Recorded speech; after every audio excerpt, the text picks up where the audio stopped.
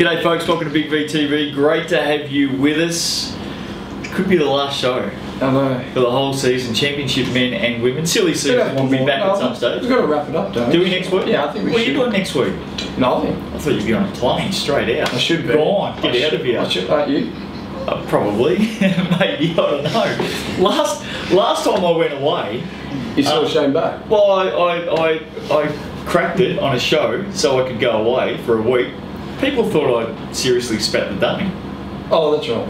You did. I got ripped. Why do people believe everything we say and do on this show? Because we're really good actors. Oh yeah, really good. Really they believe good. it. I got torn to shreds. I'll tell you what, one thing I'm not acting about, Ringwood Hawks. Wow. What a weekend for the Ringwood Hawks. Certainly not a positive weekend. Man, they're on the back foot. Both their men and women on the back foot, and both ended their games in dramatic fashion. It really was. We'll start with the women first. They went down to the Broncos by a point. 57-56. It's going to really hurt for a little while, this one. There's going to be a bit of soul searching this week in training.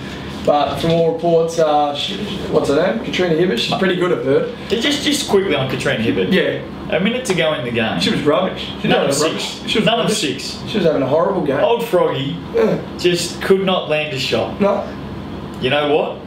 She did when it mattered. Mate, great play. Step up when it matters. Off glass. Banked it. From three. Downtown. Bang. Put them up. The go-ahead bucket. And I think Ringwood went to the foul line with only a few seconds to go. Or thereabouts. I haven't seen the live stats. Missed both. Bang. Hume City get up. Now we said last week... Free throws a tail of the tape in championship. Well, wait till we talk about champ men in a moment. We said this about Hume City last week. If they get game one, which they've now got, that's the absolute best they can do to go into the weekend that's coming up. They're looking pretty good. Wow. They did a massive effort, especially defensively. Very good effort defensively, and they've done that on Amber Hegg twice. Yes. Now, twice this season. And but Ringwood have been the team this year that, you know, if one doesn't get you another will, but... I don't know if anyone's held the two imports to under double figures in the same game. Let's have a look at it. Mate, I'm right. Yeah, I know, you're rolling now. I know Look at you. Jadee Rooney had 8 points. Yep. I think she's going at about 17 or 18 on average this season. Yep. Amber Hegg had 8 points. I think she's going at about 22, 23 on average this Jadee's season. scoring more than Amber, actually. Oh, it's the other way around. Might be the other way around. Anyway, what we're saying is they were both way under their averages. Amber Hegg played 40 minutes. She was going at about 19. Is that 19, Jadee Rooney? She played all 40 minutes, shot 3 of 17, and Amber Hegg shot 3 of 12, and she's averaging... Did you get the average on Amber Hegg? Well, give me a minute. Come on, mate. What's wrong with you? It's not that hard. You got 17. 17, okay. So they were way under their averages. Yeah, absolutely. Don't know where I got 23 from, but anyway.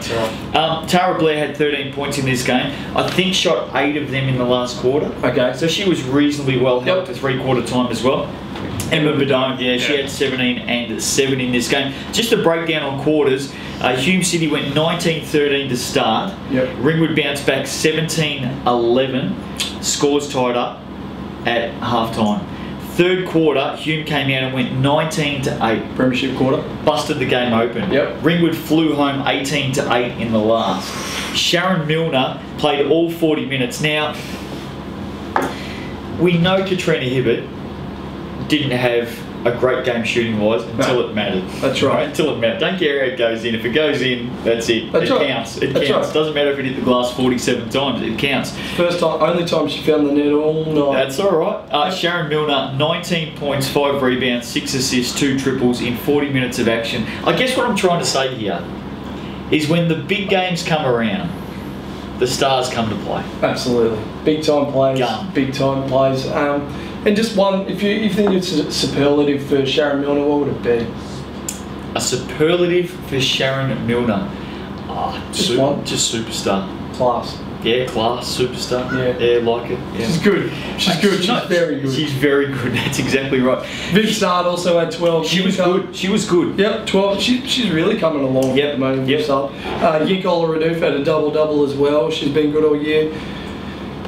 I reckon the only one that was quite for me, in terms of Hume City have still got room to improve. I think it'd be the first ones to say we can still go better again. I think Ringwood probably could too. Absolutely. Taryn McPherson only played 8 minutes, didn't put a shot up. did not put a shot up. Tara McPherson's had a very good season. Uncharacteristic, isn't it? Very good season. Yep. So I reckon that she'll bounce back. But I think the Ringwood have a higher ceiling from this game, higher ceiling than the Broncos do. They've got more improvement in them than Hume City does. I don't think that this weekend is about offense. I think it's about defense.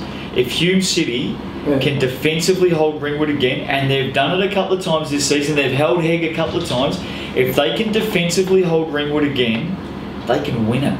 Well, they can. Ringwood shot 29% from the field in this one. They shot 7 of 35 from downtown, so they didn't die wondering. But Hume City, that's what. And the reason why they've gone downtown is because they couldn't get inside. That's right. That's why they've done it. We should also mention Hume City, 8 and 12 last season. Yeah. Finished about 8th on the ladder, 7th on the ladder, 8 and 12. The season before, 0 and 21. That's right. In 2 seasons, they won 8 of 41 games. They are 1 win away from winning the title. They've really turned the program around this year, and they've given it. This is what we're used to seeing out of the Hume City Broncos in the modern era of Big V. And this is where they should be. They're playing some good basketball, and this is a 1-point ball game in the grand final is fantastic. That's what I'm hoping. Game 2. They are on the verge of capping what would be the up yours season, I reckon. You reckon? Oh, well, everyone has been.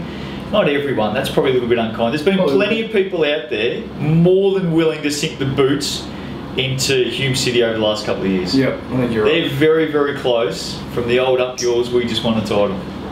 Very, very close. They feel good, don't they? Well, it does. Who's going to win? What's going to happen this weekend? Saturday night is out at the Chocolate Factory. Yep. What time's the start of the Chocolate Factory? 6:15. 6:15? Yep. Sunday, if required, will be about 2:15? Yep, that's it. Okay, nice work. Who's going to win? Take it away. This is hard. It's really hard. I don't want to spat that out. That's the understatement of the season. I know. I'm inclined to say Ringwood could send it into. I'm inclined to say that. Send it into a game, but I just don't think they can do it. I don't think they can do it. You think it's going to be done Saturday night? Yeah. And look, when everyone looks back in a couple of years and said, "Oh, Hume City swept Ringwood," it's not going to be like that at a glance. When you look into it, it's going to be a hard-fought series. This will be another single-figure game, but it will go the way of the Broncos. If you were Hegg and Rooney, both under average, well under, in game 1. Yeah. 2 Americans, they're out here to play basketball. They're not out here to run for Parliament in September. They're not out here to, do anything other than play. They're here to play basketball. That's what I'm saying. Yep. What would they be going through this week? What would they'd be getting some shots up. Well, they put a lot of pressure on themselves, understandably. Your sole purpose out here is to play basketball and produce for your team. Yep. This is the biggest stage, and this is the biggest stage they'll have all season. So there's a lot of pressure on them to perform. But let's see if they're of that class that they can step up when their name's called. Will it go to game 3? Yes or no? I'm going to say no. You think it's done Saturday night? Yeah. It's all about defense. I think Ringwood gets Saturday night. Really? I think it goes Ringwood are going to win. I just want a game. No, I just want some okay. games out there on Sunday. What I want is you just to tip who you think will win. I think Ringwood gets Saturday night. Do you really? Yep. I think Ringwood wins. I don't know if you do. I reckon you just want a game 3. Just ask me the question again. Who do you want to win? I think Ringwood wins Saturday night. That's the 7th time I've said it. Just for those for those that sit beside me and say no, you don't. I'm still not convinced. I think Ringwood wins Saturday night. That's the 8th time I've said it. I think it goes into Sunday. I reckon Hume City get back into the defensive mindset. Really? Yeah. I think they come up short. I reckon Ringwood will win it. They'll go 2. I reckon Ringwood will get it. All right, Amber Hegg is too good a player to hold down again. Don't get me wrong. Well done, Hume City, on holding her down. That's why. And let's just looking at. Amber Hegg, Hume City, 27th of April. She had 19 and 6. It's not bad. 23rd of June against Hume City, she played 15 minutes and fouled out. Yep. She had 11 points. Yep. And then the last game. That's her track record. They've played 3 times during the season, young man. Let's get the other game. 23 points and 8 rebounds in 29 minutes. Look up Jadee Rooney while you're at it. I just don't think they can hold them down again. That's all I'm saying. Or hold them all down. Somebody's going to get them, you think. 27th of April, Jadee had 28 and 6 and 4. It's not bad.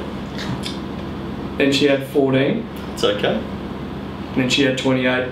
It's not bad. It's a lot of points. I just think Hume City won't hold them both down again. That's all I'm saying. Anyway, that's good. You're going Hume City. I'm going Ringwood to bounce back and get 2 games at home. Yeah. Okay? Cool. Having said that, if Hume City did get up and win this weekend, I'm the first person to get up and applaud them. The first person. Oh, So you can't lose now, can you? I can't lose. No, that's right. I mean, hey, what do I do here? Is that the one? Okay, no worries. Here we go. I thought you were flying with I it. know I'm I thought you were alright. flying around. Champ man. Now this was Cryo Bay Ringwood, of course, out of the chocolate factory. It was a classic. Mate, this was unbelievable. Can I paint the picture? Yep. Will you just give me 60 seconds to Go. paint the picture? Go, Picasso. Alright, here we Go. go. I'll try and paint it. 7 minutes to go or thereabouts. Yeah. Ringwood are up by 8 points. What a visual. I'm close my eyes. Ringwood are up by 8 points with about 7 minutes to go. Yeah.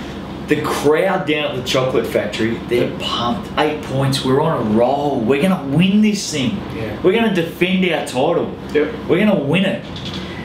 Marlo Hicks, 2-pointer, fouled, made the free throw. Liam Norton, 3-pointer, within the space of 30 seconds. 6.5 minutes to go, it's back to 2 points. Yep. Okay? The crowd probably not so sure right now. They're Yep. probably just a little bit unsettled. Oh, I can see it. We get down to the final 10 seconds of the game. Yep. 10 seconds to go. Ringwood lead 95-94. 10 seconds to go. Brian Dewar, foul. Sam Belt foul. No. Brian Dewar, foul. 10 seconds to go. 10 seconds to go. I'm with you. Brian Dewar, foul. Goes to the foul line. Yep. Remember, he scored 9 points or something like that in Yeah. the last 80 seconds the week before. Yep. Okay? Won the game against Bullen. 10 seconds to go. Ringwood up by 1. 95-94. I feel like I'm telling a bedtime story. I know. Now, That's why I had boys my and eyes girls, sit down, relax. Brian Dewar goes to the foul line, misses the first. That's okay. That's all right. What's Don't not? panic. No. Don't panic. It's okay. Misses the first. It's okay. It's all right. Still got a second shot. We can be up by 2 in a minute. I'm sure the crowd Okay, was just chilling. Yeah, it's okay. He'll hit the second. Yeah. Misses the second. Yep. It's okay. Sam Belt rebounds the ball. It's okay. Offensive rebound. Offensive rebound. On a Got the free ball. throw. Got the ball back. They're up by 1 point. Clock's ticking. Tick, tick, tick. 5 seconds to go. Foul. That's okay. Sam Belt's going to go to the foul line. We've still got the ball. We're still up by 1. Cryo Bay call a timeout. A few words of wisdom from the coaching staff. Make Sam Belt think about it. Make Sammy think about it. 5 seconds to go. We come back from the timeout. Sam Belt goes to the foul line. Ringwood's leading by a point. No. Ringwood's leading by a point. 95-94. It's okay. 5 seconds to go. We've got possession. We're at the foul line. Maybe we'll lead by 2. Maybe we'll lead by 3. Sam Belt misses the first. Are you starting to feel nervous now in the crowd? It's just getting a little bit unsettling.